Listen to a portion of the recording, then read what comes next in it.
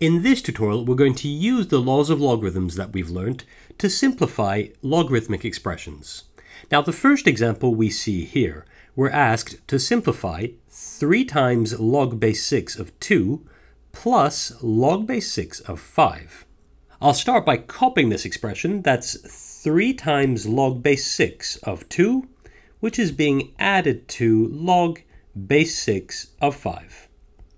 To simplify this expression, the first thing we'll take care of is this 3, which is multiplying this first logarithm. And to do that, we're going to use the power rule for logarithms. And that leads to the following. This equals to log base 6 of 2 to the power of 3 plus log base 6 of 5.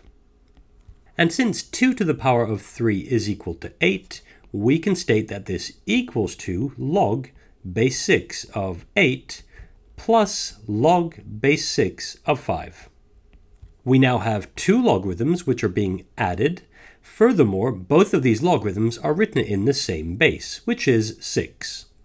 We can therefore use the addition rule for logarithms to state that this equals to log base 6 of 8 times 5.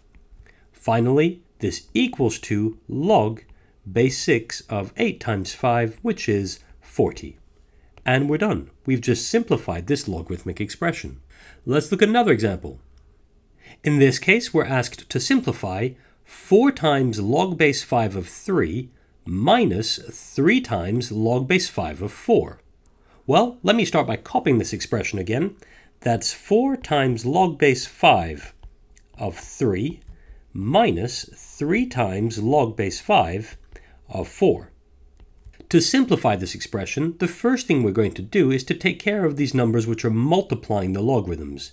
We have a 4 which is multiplying this first logarithm, and a 3 which is multiplying the second logarithm. And to do that, we use the power rule for logarithms. And we can state that this equals to log base 5 of 3 to the power of 4 minus log base 5 of 4 to the power of 3. And since 3 to the power of 4 equals to 81, and 4 to the power of 3 is equal to 64, this turns into log base 5 of 81 minus log base 5 of 64. We now have 2 logarithms, and they are both written in the same base, which is 5. Furthermore, the second logarithm is being subtracted from the first. So we can use the subtraction rule for logarithms to state that this equals to log base 5 of 81 over 64.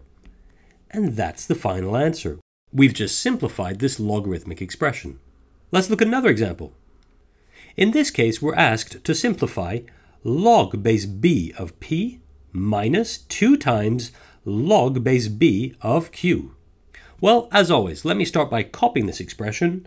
That's log base b of p minus 2 times log base b of q. Now, although in this example we don't have any numbers, indeed we have a generic base b and generic numbers p and q.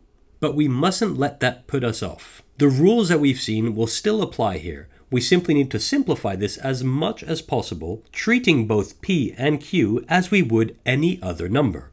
So the first thing we'll do is to take care of this 2, which is multiplying this second logarithm, and to do that we use the power rule. And we can state that this equals to log base b of p minus log base b of q to the power of 2. We now have 2 logarithms, and they are both written in the same base, b. Furthermore, the second logarithm is being subtracted from the first.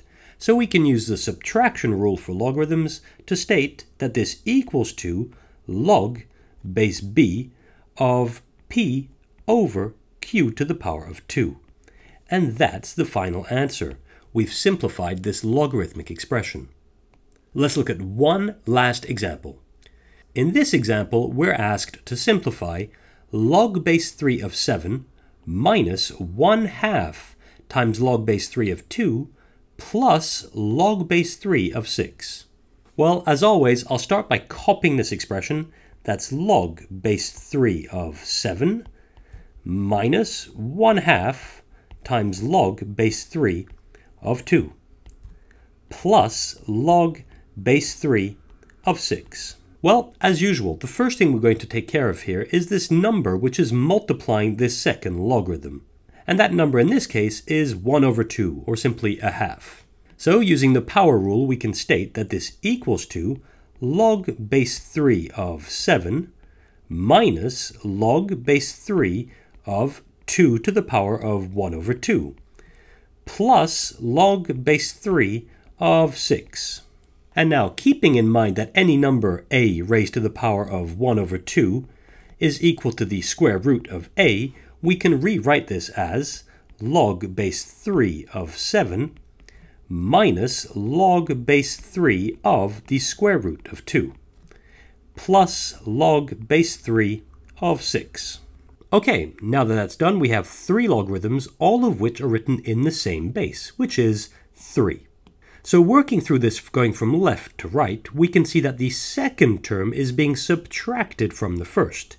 So we can use the subtraction rule here to state that this equals to log base 3 of 7 over the square root of 2 plus log base 3 of 6.